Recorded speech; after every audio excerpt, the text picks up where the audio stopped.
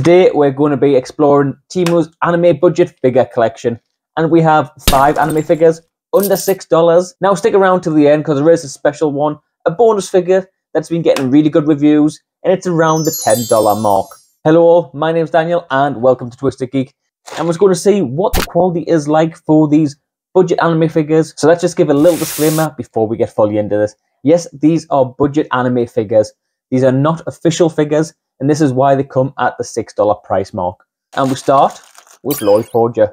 Of course, one of the simple ways straight away to realise that a figure is not official is that it comes in these bags, no boxes or anything like that. So 3 parts. I haven't fully looked at his face yet. I'm going to leave that to use. Look there. Lloyd Forger from Spy Family, or Spy X Family, depending on which way you want to say it. And so we take a closer look at it there. It doesn't sit on the stand very well. But the eyes and the face is actually pretty good. The hair and the way the moulding is on this, I'm not seeing any real issues. Yes, if you look at the garments and some of the paint work on there, it is a little bit sloppy. With the main issue, I think, being that colourway there on his hand and his briefcase or his package that he's holding. And of course, you can see like the mould lines going down the side. But even on, say, prize figures and things like that, you do get these little mould lines. They're not as obvious half the time. But I think he is really cool, and I think people will be really happy to get Lloyd Forger there for under $6. Here's Monkey D. Luffy. His eyes, I'm not too sure about that face. He is very shiny. You can see the reflection there. The paintwork is very, very shiny. Very flimsy little pieces there, but him himself is pretty solid. All that plastic is fairly solid, and he is what looks like a noodle stopper, so you'd sit him on the top of your noodles as your kind of noodles are processing, you know what I mean? As your noodles are basically steaming into the hot water, you keep the lid on, put this on top of it, and hold it in place. Now he looks very deep in thought. He's actually not too bad. I've seen much worse when it comes to stuff like this, and I've seen the faces be horrendous. But Monkey D. Luffy is looking pretty damn cool.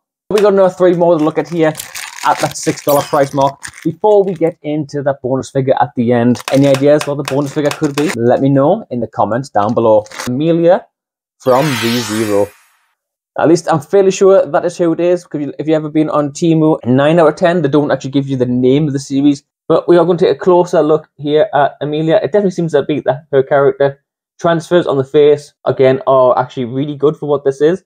The quality could be slightly higher, but overall, it looks really good. The mould on the hair, there is a few little nickets there at the side. You can see where it's been caught. And there's a few little bits at the side here as well. Still pretty solid. The dress itself still actually has a texture. Skin tone, a little bit faded. You can see how plasticky it actually is. But that's not overly bad.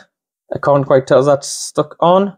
That's pretty solid there. If you look at her bow, you can see in there as well, you can see the paint is kind of smudging over the top, so lack of quality there, but it is a $6 figure.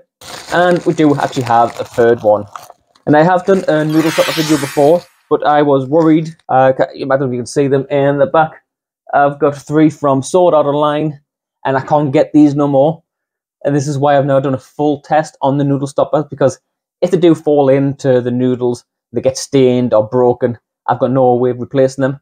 I am looking to get some cheaper official ones, but if you want to see me test them cheaper official ones, as well as the ones from Temu, let me know down in the comments below. I'll be very much happy to do that for you. Now, here is Rem from ReZero as well, and this is where we can start to see some of the quality kind of dip. Yes, I think what she's wearing there is meant to be a bit see-through, but the quality of the kind of see-through material is not very good. It looks more slimy than anything else. Hair-wise, not too bad again, but that fade from the blue to the clear is not very good. I don't quite like that. I've got a figure similar to it. The background, they keep hidden away a little more, where I think it was a Sega one that did that as well. It was a little bit better with the gradient, how it worked, and it was quite clear through as well, but I still didn't personally like that. Like, the legs aren't too bad, but her shoulders and everything are super, super shiny. You can actually see the reflection there. And that is a sign of like the cheaper plastics not used for it. Upside, the transfers, face are pretty good. The overall look of her face and shape of face isn't too bad. It's a little out, but it's not that bad. Now, have I left the best for last? I think we might have a winner. This comes in a couple of parts. Drop to wand. I think it's meant to go in that hand. And there we have Sailor Moon. I'm sorry, I am laughing a little bit, but if I put my hand there and get a closer look, look at that face. I can't focus camera, but that face is bad. Can you see her amazing, huge, gigantic Adam's apple? It was really difficult to actually get into here. This is super, super flimsy. Wand is terrible. Look at them hands. Look at them hands. It's a little bit cursed, to say the least. Yeah, she is not great. I think out of them 5 for under $6, this has definitely been, I guess, most likely the more complicated one of the lot. There's the lot of stand, the star on the front that comes off. You've got the wand there as well, and a lot of the hair. It is a slightly more complicated figure, but it's also the worst figure. So now, I'm guessing you're wondering what that extra figure is, what that bonus figure is, what the one that people say it looks really good and got all them really nice reviews. Well, them reviews might have been exaggerated just a little bit, or possibly a lot. Let's take a look at the bonus figure. Bag in a bag. I'll get the first part out, and I'm sure all you anime fans out there, dedicated fans, will know this straight away.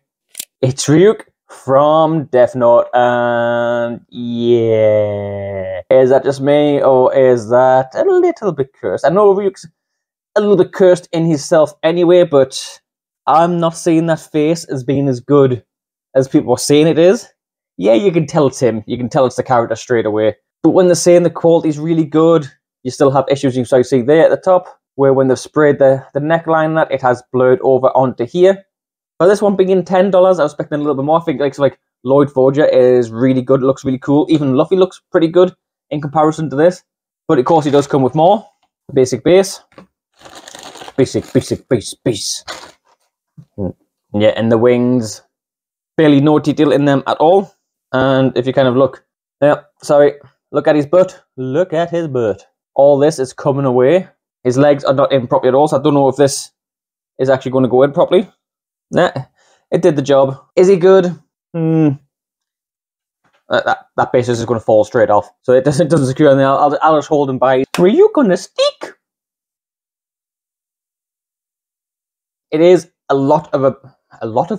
it is a bigger figure because you've got the wingspan scale. Not a lot of detail in it. But yeah, I am not overly impressed with this. I think the wings on Albedo from my other Temu haul, which I'll link up screen here. You can see here. I think she looked a lot better. The wings looked a lot better. It had all the individual feathers and things on it. I know people said it was nowhere near as good as the original, but it's not really ever going to be. But for the size difference, like they're both more or less the same size, not as keen on Ryuk. So would I recommend you buying these anime figures, these budget collection, under $6 from Temu? Well, the answer is a bit of yes and a bit of no. If you can afford to get the official figures and pay that $30 price mark, $40 price mark, I definitely recommend you go that way. Quality is going to be better. You can get the nice box. It's going to be protected properly. You're going to know it's, well, official so that you can resell it. But overall, yeah, that quality is definitely going to be there. But if you get figures like this from Temu, AliExpress, Wish.com, wherever it may be, you're going to come to the risk of getting something not too bad and something pretty bad.